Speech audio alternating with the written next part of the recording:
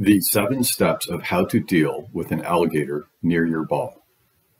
Step number 1, determine the size of the alligator.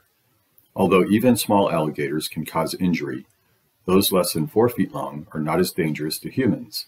If the alligator is larger than 6 feet, be especially wary, as a bite can inflict major damage.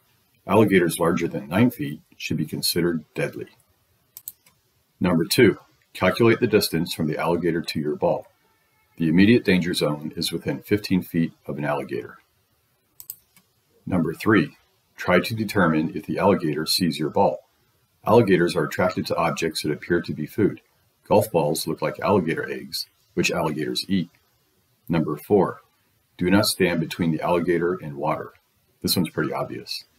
Number 5, make a loud noise. Alligators are sensitive to loud noises. Number 6, use a ball retriever or a flag stick to recover your ball. The alligator may lunge and bite at objects that invade its space.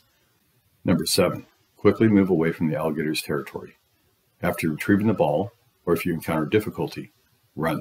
Alligators fall under rule number 16, abnormal course conditions for dangerous animals. So you do get free relief. You may use your original ball if you can get it, or use a new ball.